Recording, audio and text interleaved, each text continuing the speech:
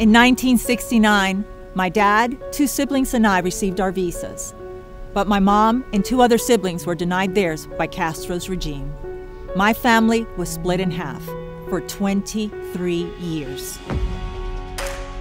My name is Barbara Arthur, and I am running for Congress against the communist occupying Washington, who seek to impose government control on American people. And yes, against the incumbent, Tom Rice, who voted with them against America, his district, and President Trump.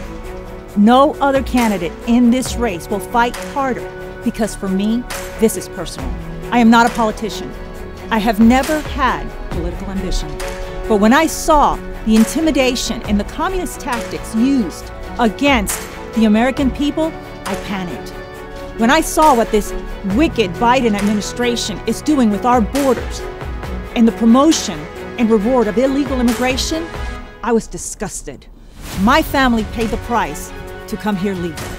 But our men and women in uniform, your sons and your daughters, paid the ultimate price to protect our borders and our freedom while this immoral administration desecrates their sacrifice.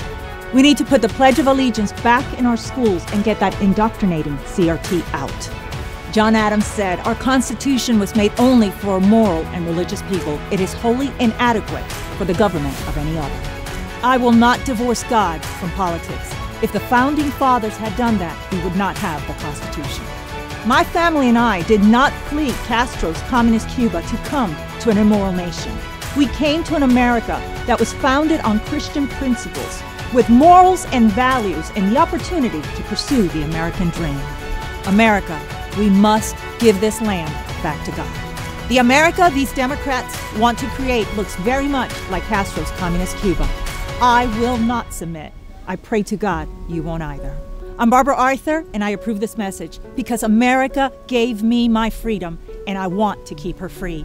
I will give you a vote and a voice in Washington. No other candidate in this race will fight harder because for me, this is personal.